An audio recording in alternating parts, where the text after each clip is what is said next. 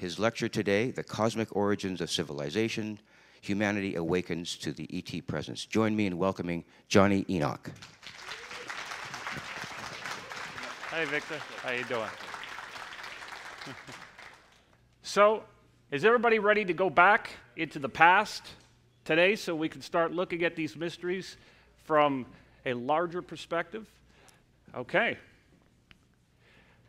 So, some of you may have never heard of me before, and that's okay. I know Lenny over there put my name on the bathroom stall, called Jonny Enoch for a good disclosure.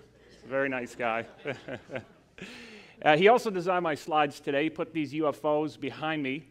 And actually, I drove one of them here today in the program. We call them ARVs, Alien Replication Vehicles. You might recognize mine. It's parked downstairs next to the Tesla's charging. You can't miss it. It has one of the Lockheed Skunk Works bumper stickers on the back. Oops. How do I get that to go back up? Oh, there we go. Thanks, guys. Aliens in the back doing it. So a little bit of an introduction about me. I guess people always ask me, how did you get interested in this subject? What got you curious? Well, from a very early age, there were strange things going on around my house. And my sister, who's now in her 30s, and she has no interest in these subjects whatsoever. She's more interested in her Instagram feed and what the Kardashians are doing. She has a memory that she can't shake from when she was just 12 years old of one of those gray extraterrestrials with the large hairless heads and the large teardrop eyes peering through her bedroom window. And this memory haunts her to this day. I think this thing just shut off on me again. Oh, there it goes back. Jeez, again, I tell you, ETs. Anyhow, with this, we had all kinds of these experiences happening around our house. My mother, who's reluctant to talk about these things, would tell us that both of us had been complaining when we were growing up of little gray men coming into our bedroom windows, through our bedroom windows and into our room, which was very strange. That as kids, we were talking about this. And growing up, she was very reluctant to talk about her own experiences. But I was having these strange out-of-body experiences myself, where sometimes I'd wake up floating above my bed, looking down at myself sleeping peacefully, and at other times I'd be waking up to this turbulent roller coaster-like experience of moving up towards these multifractal holographic colors and not really being able to explain it. And because I lived in a very religious house, there was an information embargo on these sort of things. So as I like to tell people, when other boys my age were hiding Playboys under the bed, I was hiding occult books and crystals under my bed. If I wanted to see the Playboys, I had to go to their house. But anyhow, this journey that I was on became a lifelong obsession. So I started to look up other modalities, things I could do to go deeper into this. I have a background in psychology and counseling. As well as working with clinical hypnotherapy to go deeper into the mind, to find out what our contactees are saying, what do these experiences reveal to us. Then I started to realize that we had to go deeper and look in our ancient symbolism, our religions, go around the world and crawl underneath the crypts of temples and look at these great reliefs and immerse myself into the world of the occult. And what I found is that this has revealed fascinating information. Now, before we go any further, I want to dedicate today's presentation to all truth seekers, including David Whitehead over there at the wayoftetruthwarrior.com. He's a great truth seeker. But most certainly to all of you, to the organizers that we have today, and our wonderful, wonderful presenters who are all heroes of mine. But these two gentlemen have been incredibly inspirational to me. The wonderful Lieutenant Colonel Wendell Stevens. And you can find his books in the back over there that have been brought here by the RVML Library, which is a wonderful, wonderful resource. I would strongly urge you to pick up as many of those as you possibly can. And of course, Sergeant Major Bob Dean, what a giant in disclosure, and a magnificent man indeed. This passageway has always haunted me. I do a lot of hiking here in our beautiful British Columbia, and as I hike, I often bring the works of John Muir with me. The great naturalist. He wrote, "The clearest way into the universe is through a forest wilderness." So for years and years, I would think, what does he mean by that? What did Muir mean? Is there a little doorway somewhere I'm missing that I need to open up like Alice in Wonderland and move through it? Am I going to end up over in Mars or Sirius B or something? I just couldn't figure that out. Until one day it happened to me, the answer came with me. I was walking with my friend Stephen Mailer, and we were in Egypt at the Temple of Isis on the island of Philae over in the Aswan. And we were walking along, as we always have these big conversations, and he goes, Johnny, come here, I want to show you something. It's something amazing. He takes me over to the side of this great relief at the temple that you see right here. And up there on the wall, you'll see that there is a certain relief. He said, this is what my teacher, the great Abdel Hakim Ayawan, taught him. It says that the power of the netters, and netter is also what we refer to with the gods. It's also the word that we use for nature, which nature comes from the Latin natura, or the Greek physis. The power of the netters comes from the cosmic, out in space. And that was profound to me, because I started to realize what John Muir meant at that moment, that the clearest way into the universe is the forest wilderness. And if you look at what our astrobiologists are now teaching us, in astrobiology, they teach us that what is the forest in our world is very similar to the forest in other solar systems. We know that through the work of Rupert Sheldrake that we have an electromagnetic field around the Earth that morphs and shapes life. It has the programming language for all life on Earth, that there is an interconnected synergistic aspect of this with our DNA, which is deoxyribonucleic acid and ribonucleic acid that communicates with proteins and amino acids and advanced instructions. It is like a receiver, okay? That's incredible. We also know through new models of our universe, with the plasma electric universe model, that all our stars are connected through a plasmic web. So I'm here to tell you that life is everywhere in our universe, and it's abundant. Albert Einstein said, given the millions of billions of Earth-like planets, life elsewhere in the universe without a doubt does exist. In the vastness of the universe, we are not alone. So how big is our universe? Well, we know that there's more Earth-like planets than grains and sands in all our beaches. And based on the Kepler space mission, that there are over 40 billion, that's billion with a B, Earth-like planets in our galaxy, okay? And we know that there's trillions to infinite types of galaxies in our universe. Just look at the Virgo cluster. So think about the implications, the profound implications for life.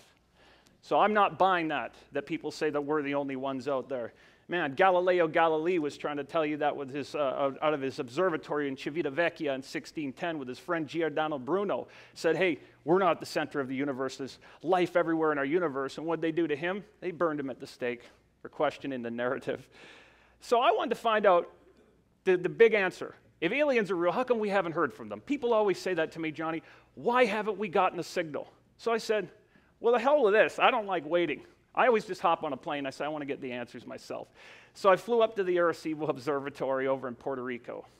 And when you go to Puerto Rico, it's a very strange place. When you rent a vehicle, it's hard as hell to drive there, first of all, because I couldn't read the signs. My GPS didn't work, and the map sucked.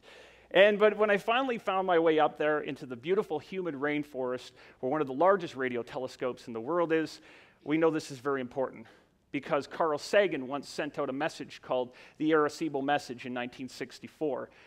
It was beamed approximately 25,000 light years away to a globular star cluster called M13. And there was a lot of information sent about us, including our solar system, our DNA, and what kind of telescope was used. So I said to them, look, guys, I know you got to tell everyone else the public answer, okay? Tell me the truth. I'm your buddy. You could tell me. Have we heard from aliens yet? I wanted to know. I said, there's this strange crop formation in 2002 near the Chilbolton Radio Telescope Observatory, and it looks like an answer came back. It looks like an alien, and it's changed. And they go, no, sir, we haven't had a reply. I was very disappointed. I mean, the weather was nice, but that was all I got out of that trip. So what we get, when we look for answers to this, we have to ask our physicists. One of my favorite physicists in the world is Dr. Michio Kaku. I think he's absolutely brilliant. Along with him, Sheldrake and Penrose are my absolute favorites. When we talk to Kaku, he says he compares advanced civilizations using something called the Kardashev scale, developed by Nikola Kardashev. He says that we've only been actually searching for a sign of ETs about 100,000 light years away, which is why we haven't heard from them yet. And by the way, I don't want to confuse you guys, but our science on how far these things are away in the future, how many light years they are, That's probably going to change very soon with redshift, something for you to research. But he says our galaxy is only about 100,000 light years across, and galaxies are tens of millions of light years apart. So this is something for you to keep in mind, the vastness of why we haven't had this signal. Moreover, we've only been looking in one frequency so far. We've only been searching in the hydrogen frequency, okay? The next frequency would be to search in laser. After you're done searching in laser, we'd search in broadband communication. If you think about currently the way that we are all communicating with our emails and our broadband internet, it gets broken up into little packets of information which are distributed throughout the internet. But I actually think that it's a step above that. I think that the extraterrestrials are using a quantum-based, energy-focused consciousness type of communication. And I believe it works through quantum entanglement. I'll give you an example. If you were to look at this stage I'm standing on right now, and you were to look at it under a powerful enough microscope, you would see that it's in constant motion. And it's composed of all these atoms, okay? So what happens when we smash an atom? We know that we see the electron whizzing around the nucleus, and a part of that, you have all these little subatomic particles like quarks, neutrinos, hadrons, leptons, and gluons, etc. But that electron that's inside of that atom that's in this stage, it could be on the other side of this universe right now as we speak. And it's held together through something called quantum cohesion or superpositioning, which is a part of this. So we know that it's configured like an IP address, and so are you. You have a very unique IP address, and that's very apparent. So if we're not getting the answer from our scientists, you know, who do we got to talk to? Well, these guys tried to tell us. I had the wonderful privilege of meeting the former Canadian Defense Minister of Canada, the Honorable Paul Hellyer, again, over at David Whitehead's wonderful event. And Paul will tell you, he'll say, yeah, ETs are real.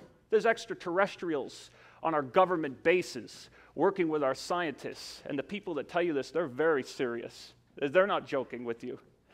Sergeant Clifford Stone, one of my absolute very, very favorite people in the whole world. If you're not familiar with him, look up his work. I want to bring you all back to May 9th, 2001, to the day of the Disclosure Project. There's a lot of people that were sitting like you, like the press, in neatly lined up chairs, okay? This was at the National Press Club in Washington, D.C. And on that incredible day, there was 22 whistleblowers that were arranged, and Dr. Stephen Greer was there, our wonderful, wonderful Jordan Peace. He put this together also. We're always working behind the scenes in these areas. He's done so much good. But these 22 whistleblowers were able to come forward thanks to the legal genius of the great constitutional lawyer and environmentalist himself, Daniel Sheehan, who we have the wonderful privilege of having with us today. Absolutely incredible. He gave them the confidence to come forth and break these oaths. And I tell you, they were very eager. But I'm going to tell you a story that you probably shouldn't hear. Dr. Greer did not want Cliff Stone to come out with all the information that he did, but Cliff Stone knew he had to get this out. Sergeant Clifford Stone sat in front of this audience as these reporters with their sweaty fingers were pressing their pens against their notepads and writing at a rapacious speed, trying to catch everything he was saying. He said to them, when I was in the military, when I got out, we categorized over 57 types of species. Some of them are what you would call the grays, but most of them look just like you and I. The difference is that you could walk into a room and they might be able to tell the color of an object without even looking at it. They might have a heightened sense of smell. They might have a heightened sense of taste. But they are walking amongst us, and they're probably here with us today. And I'll also tell you, this is the story that we get it from Sergeant Major Bob Dean is even more profound. I tell you, he tells us that in the summer of 1963, he was stationed at Supreme Headquarters, Allied Powers Europe for NATO. On that particular day, Bob Dean was absolutely shocked, and he had his entire life transformed before his eyes. When he had been there, what happened is that he saw a very classified, top-secret military government document that said that we've been visited for thousands of years, according to military intelligence. These beings are absolutely peaceful. They don't mean any harm to us. If they wanted to take us over, they could have done so a long time ago. But that they discovered that not only were they interplanetary, intergalactic, interstellar, but even multidimensional. Okay, so when we start looking at these subjects, you're going to use your rationality, the faculties of the mind, your logic, your reason, your critical thinking, and I think that's great. You should do that. But I want to urge you all to become mystics.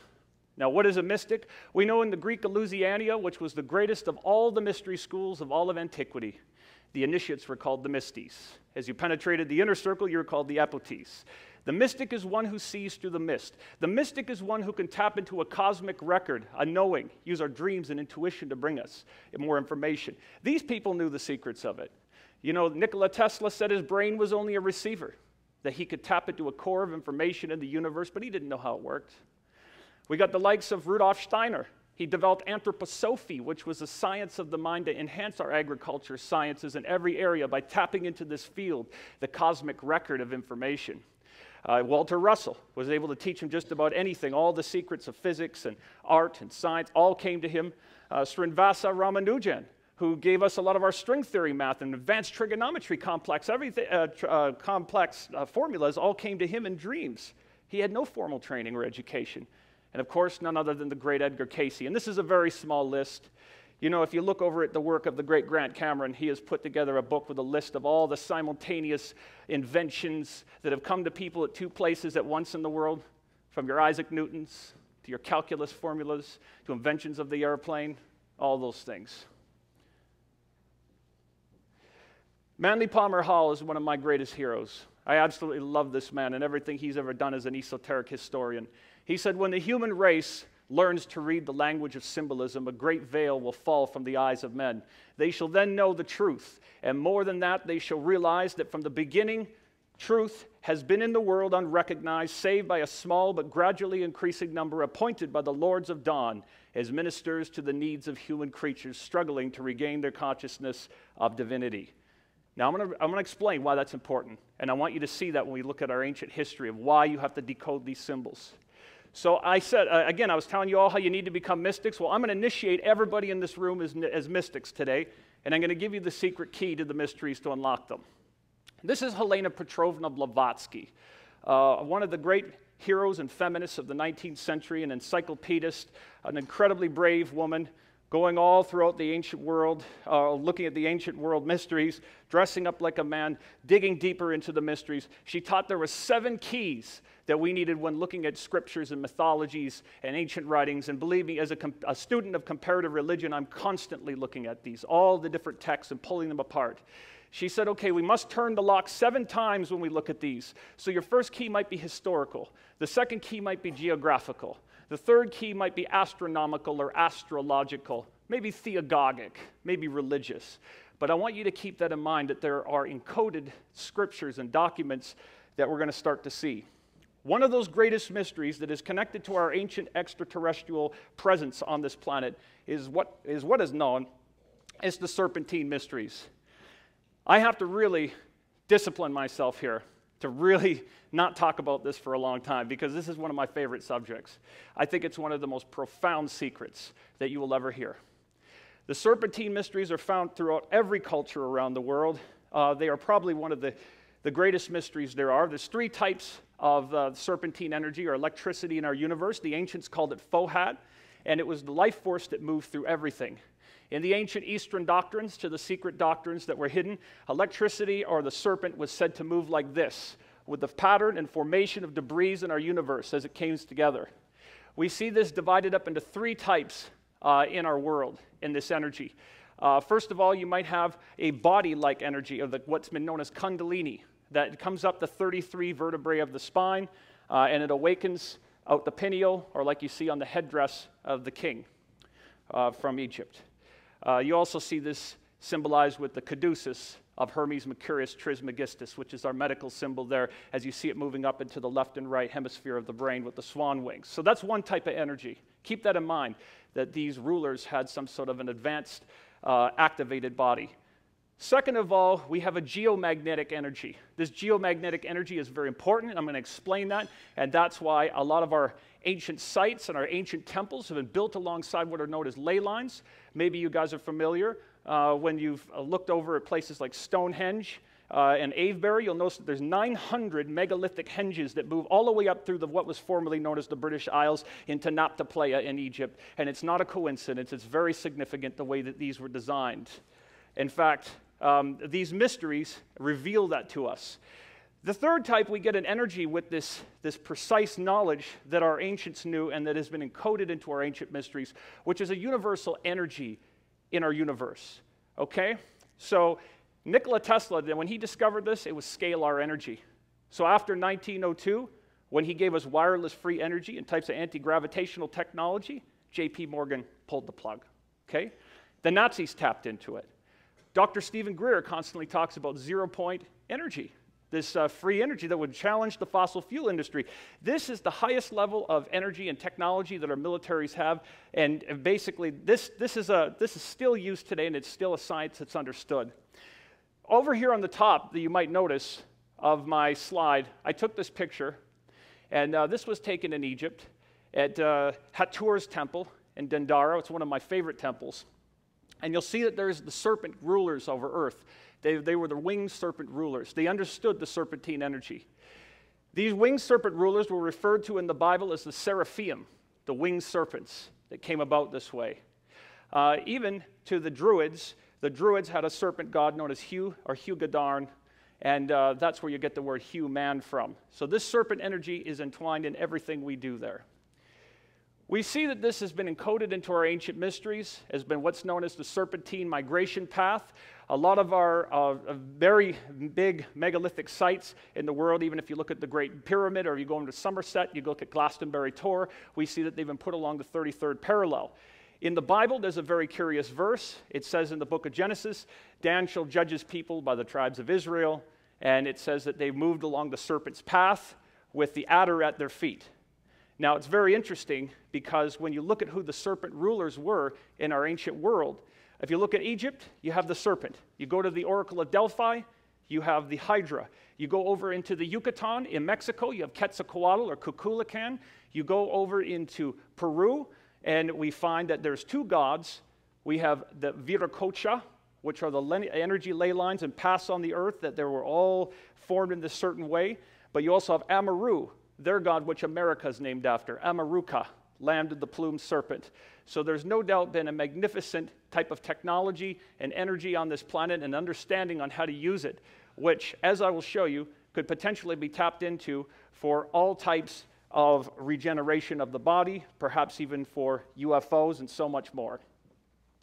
But when we look at cosmology and say, where do we all come from? A lot of people want to look at our religions and the Bible. And they want to say, well, is there a story about where we come from and why our visitors would come here? And does the Bible and these various books, do they show us, do they show us how the universe was created? Well, this is something I've had many great conversations with my friend Jordan Maxwell about, and rabbis over from Tel Aviv and others.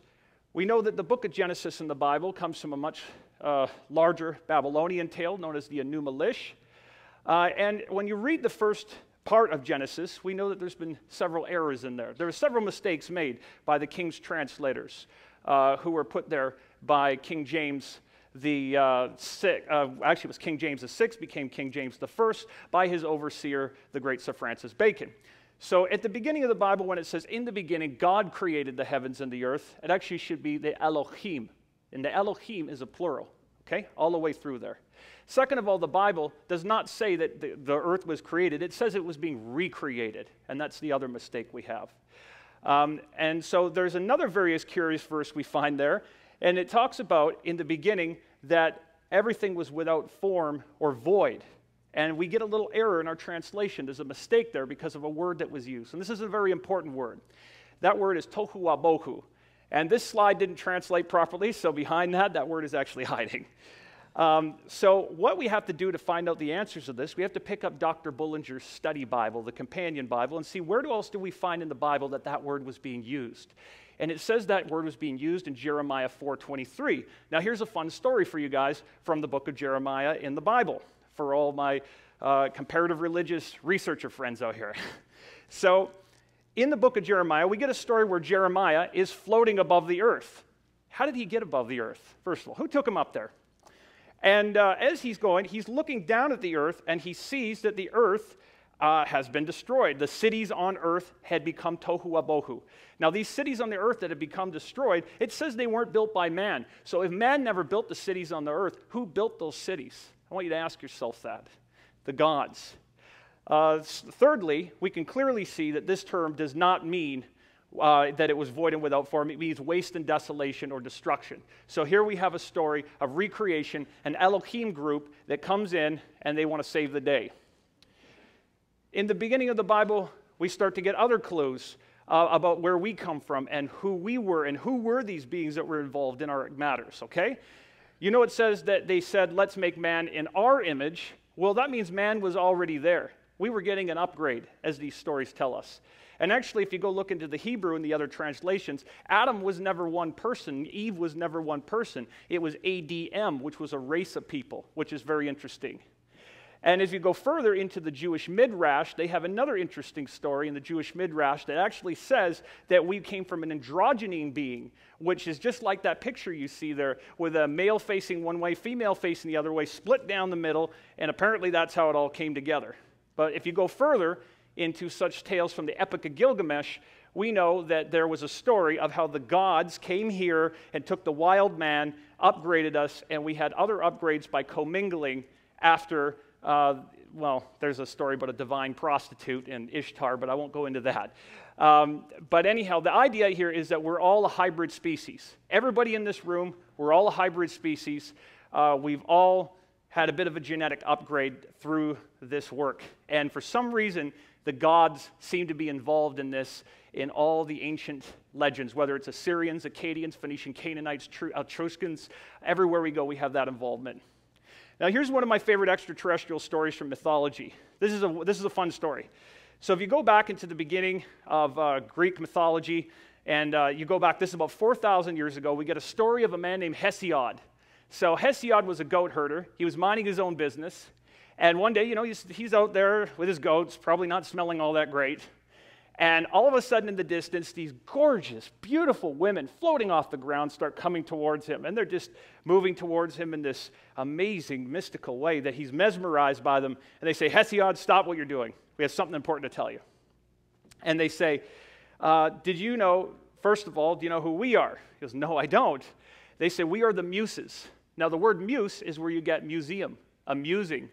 And musing and museum, if you go into Europe, if you look at what your ticket will say, if you go to the Vatican, it will say muse, because that's where we get these are the sources of information and knowledge that came to the earth. They said, we want to tell you how this works on earth. Did you know that you are ruled over by the gods? And the gods that rule over the earth, they actually rule up from Jupiter, with Zeus, the ruler of Cassiopeia, and they control the affairs of Earth. Did you know that there are basically infinite other planets that are ruled over by other intelligence and visitors? And they start to dictate to them how it works. They say, in fact, we can tell you how this works so well that the gods can actually drop an anvil from their balcony and land on the earth, and this is where it will go. Which I think is absolutely amazing that here we have an extraterrestrial story. And by the way, this is a picture, an unflattering picture I took of myself here next to the Muses at a sarcophagus at the Museum of Archaeology over in Ephesus in Turkey near Kushadasi. So if there are ETs in the ancient world, how are they getting here? Well, let's go look at the idea of ancient flying machines, otherwise known as vimanas, okay? So these are kind of known by different things as the palace of the king. You know, they're known as flying chariots. Today they're known as flying machines. And actually, probably one of the greatest truthful things ever written about this was by UFO's greatest historian of all times, the great Richard Dolan that's sitting here. He wrote in the UFOs for the 21st Century Mind, which has my favorite cover. I hear he's going to change it. I wasn't happy about that. A Monty Python cover. But he wrote on Chapter 2, page 48, paragraph 2, he wrote that vimanas, much of what we know about them on the internet has been recycled again and again. And it's true. Everybody just recycles the same thing. And there is a lot of mistranslations and a lot of nonsense out there. But it's quite simply put, that if we look into the Indian text, going back into the Ramayana, which is the great epic tale of India, in the Mahabharata, which has a summation of that, 18 books over 100,000 words, something like that, and in the Samarangana Sutradhara, we find the description of these flying machines, epic conquests and battles. It's absolutely incredible. In Roman records, we find the records of Pliny the Elder talking about the Romans witnessing flying shields. My goodness, that's so incredible. We also find, unfortunately, that we can't really find remains of Vimanas to this day, even though they've been described quite beautifully. But I would say that the other night I was talking to George Norrie on Coast to Coast, and he said, Johnny, what if they just flew off? And I said, yeah, that's a pretty good explanation. That could be true. But also, what about the idea that David Hatcher Childress brings forth? That gold can be preserved forever, but if these crafts were made of metal, they would erode after 200 years, which I think is a very good point to make. Now, UFOs in ancient Buddhism. Believe me, I have to control myself here because there's so much I'd like to say. I could do 2 hours on this. In ancient India, right around the time of the Common Era, the Christian era, there was a type of mystical Buddhism known as Mahayana Buddhism. Okay, so actually all of our religions had mystical origins, to be honest with you. But at the time, Hinduism was spreading, and they had to flee. The secrets had to flee. We see very clearly in depictions that the bodhisattvas were able to fly up into the heavens using these things called pagodas, which would make sense being in the home of India, the time in the place of Vimanas. Okay, but when they had to flee with the secrets of stuff like using sound to levitate things, the esoteric secrets of meditation, these sort of secrets.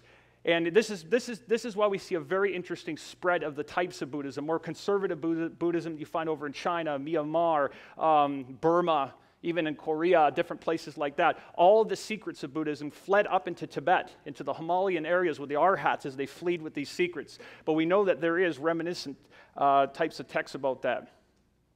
Maybe you guys have seen this guy before. Okay? The story, if we go back into Zoroastrianism, we hear about Zarathustra. Zarathustra encountered the creator god of the universe, who is known as Ahura Mazda. And you know what?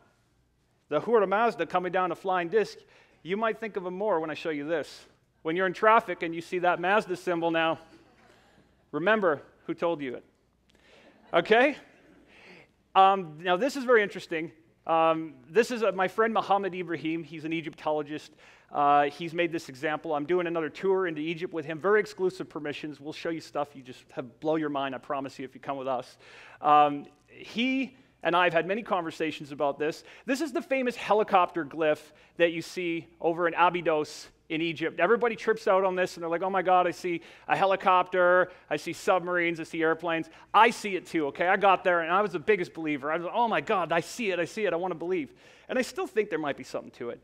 But actually, what we learn is that it's actually a palimpsest. This is a phenomena in archaeology where erosion's been there and other glyphs have been written on top of it.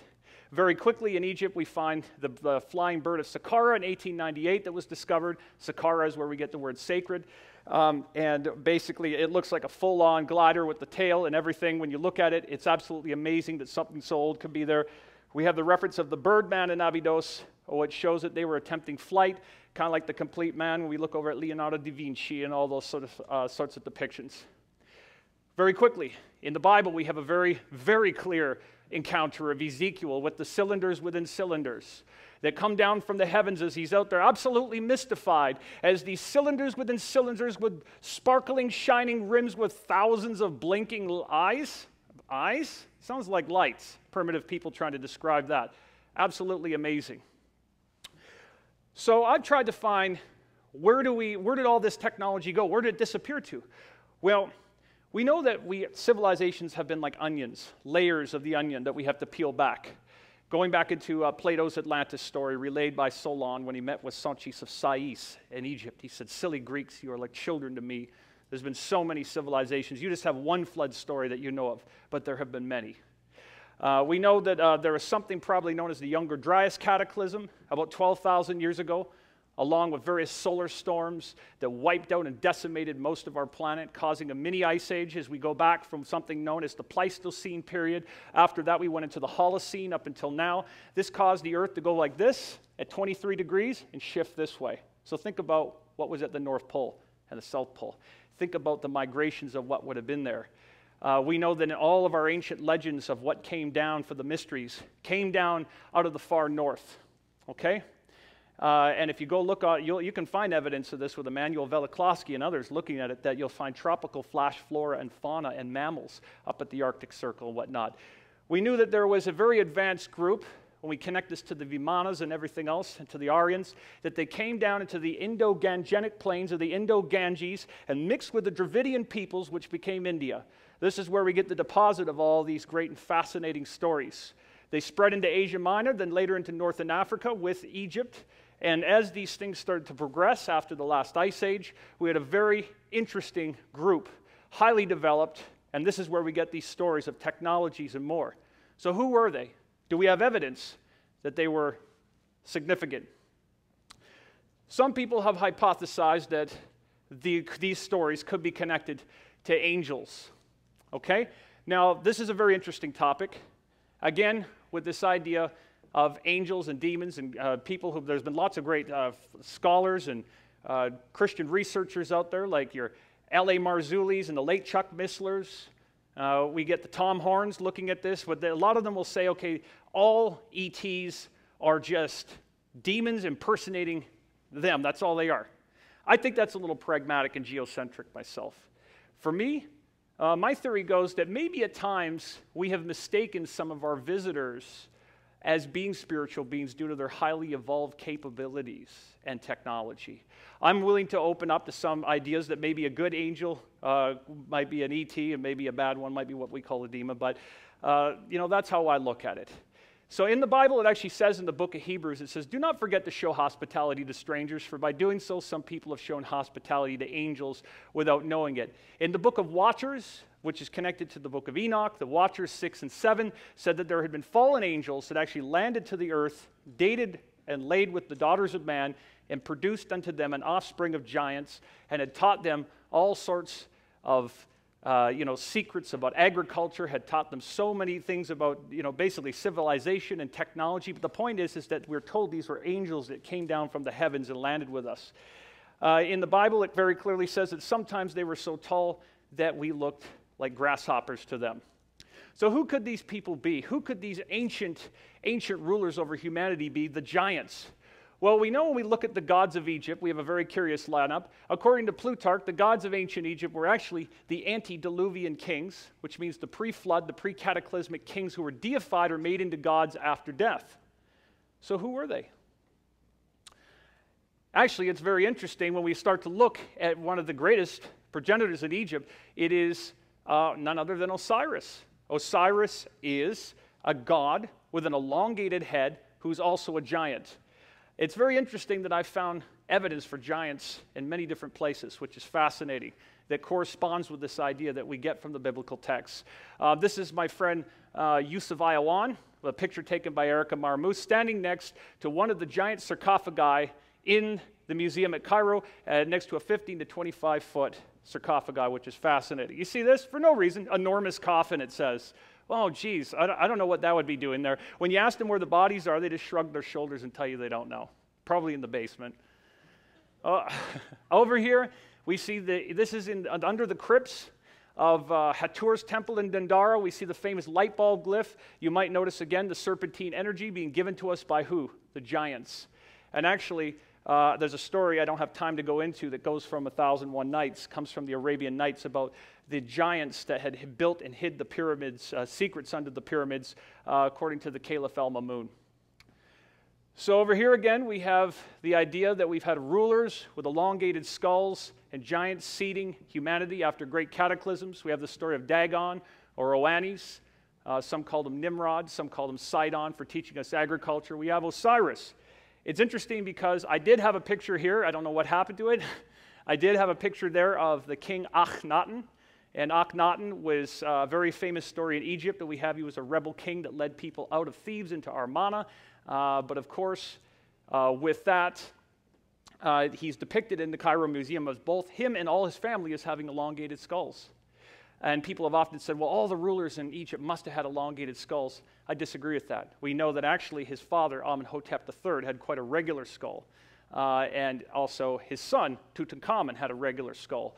And this is his depiction, his bust, his actual bust in Berlin, that we know he looks quite normal.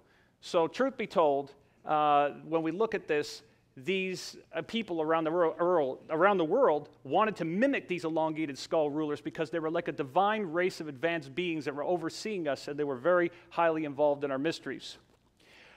Here's my friend Brian Forrester, and he has looked at this very closely. Actually, he and I are also doing a tour next year to Peru and Bolivia and Punapunku. We're looking at the Serpentine mysteries. He has spent a lot of time absolutely fascinated with these skulls, examining them for evidence. And recently he made the most incredible evidence that just blew this case right open. What he discovered, after petitioning this work in the government and working with officials for so long, he got L.A. Marzulli to fly down there. Marzulli was very interested in this. Marzulli put together $100,000 US to actually go and get some DNA testing on this. And what they found, there was a particular cache of these skulls over in Paracas where we find out that they are 25% larger and 60% heavier than conventional human skulls, and the spine sits in a different way to support their weight. We're also told that these are related to skulls that have been found in the Caspian Sea, the northern Black Sea, Crimea, and the Scandinavian areas. They would have had reddish to light hair, and they would have been from the haplogroup UTE1.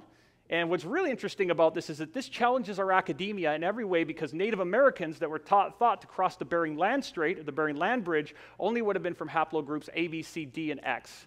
So this challenges academia on every front, and it shows us that these were declared a new subspecies of human known as Homo sapiens sapiens paracus. So here we have these elongated rulers, the gods, with all these magnificent abilities that have been linked into this. Now, I've looked at this topic very in depth and interviewed all kinds of ET contactees and whistleblowers and people like this. But I want to bring up someone who's in the audience with us today, Derek White Sky Cloud there in the back. His story is just amazing. If you've never heard it, make sure you harass him after and ask him all about it. Find him. But he is a gifted seer. He's an elder in our Métis community. And I've talked to him about our First Nations and our Indigenous people and their experiences. And he's revealed to me not only do we have these practices of working with the star beings, as well as Tom McCallum here, who has the sacred dances that they use to contact them. It's been very much a part of their culture. But Derek has been a contactee for many years. In 2002, he had an incredible experience taken up onto a ship to meet a being known as Zael, who was about 8 feet tall, with light features and light eyes. They brought him up on a ship, whizzing past the star, us out through Orion's belt, and they told him the story behind the history of our solar system and our planet. And they instilled within him the idea that what he needs to do is to bring forth a message of environmentalism and a message of hope for us. We also see that in other Native American cultures, and even here, there's been descriptions of flying canoes. We have that even in Quebec, which is very similar to the story that we hear from Ezekiel with the blinking eyes. Native American peoples have had petroglyphs when we look at the Zuni and the Hopi, depicting ET visitors and giants. Now, this is one of my favorite ET contactee stories in the world. I'm going to try to give it to you as quickly as I possibly can. This is my dear, dear friend and teacher, and I spend a lot of time with him, Jordan Maxwell, and I want to pay tribute to him tonight also, because he's been doing this work for over 59 years, and without him, this genre wouldn't have, anything to go by with all the secret societies and hidden symbolism. Please check out his website for more information on his stories. Okay, this story, it starts back in 1959. We go back to 1959 in Pensacola, Florida. He's leaving his family's home, and he hops on a bus, and he wants to go to Los Angeles. He doesn't know why, but he wants to go to Los Angeles very badly. So he arrives on this bus in Los Angeles, out of there, and he looks around, he says, I don't think I want to stay here. This place doesn't look too good to me. So he asks the bus driver, where do people sleep around here? He says, well, go to North Hollywood. That seems like a nice place to live. So as he hops over to North Hollywood, he's kind of wandering around, broken, penniless. He gets a job right away and gets an advance on some money, gets a little place. As soon as he's settled in, he meets this girlfriend. He meets, and this is why we call this the E.T. girlfriend story. It's a very interesting story. I always ask him to tell me it. And I want you all to go back with me for a moment, back to that, in the Back to the Future movie, where they're, Biff Tannen and Marty McFly, and they have the milkshakes and the diners. Well, this is at a place called Bob's Diner. He's sitting down there. He meets this girl. He's 19. She's 17. And they start talking, but she says to him, Jordan, I want you to meet my father. Now, I don't know any self-respecting guy in here today that gets really excited when your girlfriend says, I want you to meet my father. It doesn't really usually go over too well.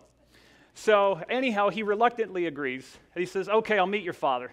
As soon as he goes up to the doorstep of where the father is, immediately he could tell that there was something different about this man. His movements were almost inhuman, and everything that he did was absolutely perfect. He welcomed him in the house, and he said, why don't you have a sit down on that couch over there? How are you liking Los Angeles, Jordan? Well, it's okay. I like it. Oh, that's good. And then all of a sudden, he just throws this out there. Do you remember the time when you were 8 years old and you got up in the middle of the night because you were thirsty and you wanted a drink of water? So you went out to the back porch where your dad had just built a new porch out of green lumber and it smelled funny. He takes a long pause. Gulp. Yes, I remember that time. Do you remember you went out and you sat down on the porch and you took off a little piece of wood, you put it in between your teeth, and you looked up to the moon that night, to the heavens, to God, and you said, I want to do something important with my life. And he says, I remember. He goes, well, we heard you. That was us. We brought you here. And we brought you to Los Angeles. It's not a coincidence that you're here. You're going to do something very important with your life, but it's not going to happen towards the end of your life. Then they pulled a book down off the shelf. The book was called The Complete Works of Charles Fort. As he pulled this book down and opened it up, it was almost to the exact perfect page of something that captured his interest and drew him right into this. It was absolutely amazing. Then he said to him, you know what, I'm going to give you this book, and your work is going to start, but the most important thing you're going to do isn't going to start to the end of your life, but we're going to prepare you for something right now. So he says, would you like to see some UFOs? He goes, boy, would I ever. That would be fantastic. And sorry, guys, I'm almost done. I'm wrapping up. Last couple minutes. Would you like to see some UFOs? Of course, I'd like to see some UFOs. He takes him out to the backyard, and all of a sudden he starts inaudibly calling these UFOs with his mouth. He goes, just a second, they'll be here. They'll be here, okay? He's sitting out there with the girlfriend and all them. All of a sudden, these gorgeous UFOs appear across the backyard, up into the sky with laser-like colors, totally mesmerizing in every aspect. And as he sees them, this startled him and changed him. It was the most beautiful thing he had ever witnessed in his life. And he said, those are ours, the dad says casually to him. In the weeks that followed, he would take Jordan out to all kinds of places. He'd take him out to the back of Palmdale, out in the desert, and say, look, there's UFO bases under the earth. I can only take you so far. There's an extraterrestrial presence in every aspect of our society, but we were brought here to tell you about this. And actually, these kind of encounters in the 1950s were very common. One of the greatest collections that's been put together about them was actually probably out of the work of Albert Rosales, published by his publisher Ash Staunton. They've had the Humanoid Encounter series. It's absolutely fascinating. I love the 1950 stories. So, wrapping up today, I want to tell you guys this. This is my last message for you. Knowledge is useless without wisdom. I don't want you to come here today and just think this was infotainment, okay? These aren't just a bunch of really cool facts that are there to entertain you. They're not just for fun. I know it's very interesting sitting there. I want you to think deeply about them. I want you to think deeply about what all the presenters are telling you, because everybody has a piece of the cosmic puzzle. This information should teach us to be more loving, to be more kind, to take greater self-responsibility, to start being the great caretakers of our planet. If we want to become the great citizens of the universe, first of all, we have to become citizens of the world, okay? And this is what I believe it means to be architects of the new paradigm. I want to say thank you all so much for your time today. It's been a wonderful privilege to speak to you all. And if you are interested in coming with me to see these mysteries, I promise you it's not just slides. I will take you down into the bottom of temples. I'll show you elongated skulls. I'll show you things that will blow your mind. Thank you very much.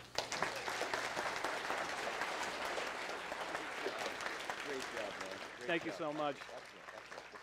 Thank you. Question is, where are you going to go? To what university would you ever possibly consider going and spending a day, a week, a month, even a year to get this kind of information? And how much would you pay? You know, I mean, this is just amazing. It really speaks to the quality of our speakers and the way Jordan has put the conference together. It's the true learning experience that gets inside of you, and to some point, if it happens to me, it happens to a lot of people, you get a flip of a switch, and all of a sudden you get to realize, boy, this is really something. And also, let me just share something with you before we go to lunch. At the Alien Cosmic Expo last weekend in Toronto, we had 3 days, and the phenomenon that I found was at the beginning of the conference, I did a presentation and some of the speakers, but I found that when I began the whole thing, I didn't sense anything from you guys, from the people that were there. So at some point I said, is there anybody out there? You know, it's the feeling that I had. But as the days progressed, I could feel the energy building in the room, and I'm getting the same sense right now. I'm kind of feeling you emote in a way that you didn't emote this morning. And I think that's a result of hearing this information and the effect it is having on each of us psychically. And I get to a level of consciousness that really moves you to understand that. And that feeling is not easy to achieve, and I think that's the kind of thing that you won't get at a university, but you'll get it here. Lunch is at 1 o'clock. Try to get back maybe 5 minutes before if you can. That we at 1 o'clock. Okay, thank you.